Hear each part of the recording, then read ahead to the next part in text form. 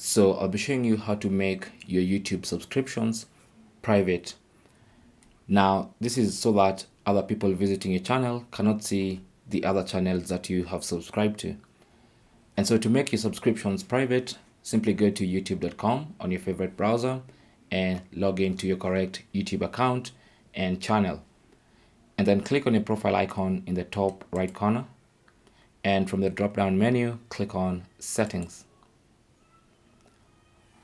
Now go to the left-hand side panel and click on Privacy.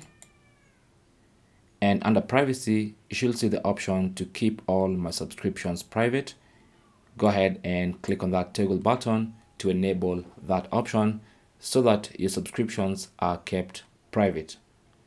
It's as simple as that. You can now just go back to the main YouTube homepage and your subscriptions are now hidden.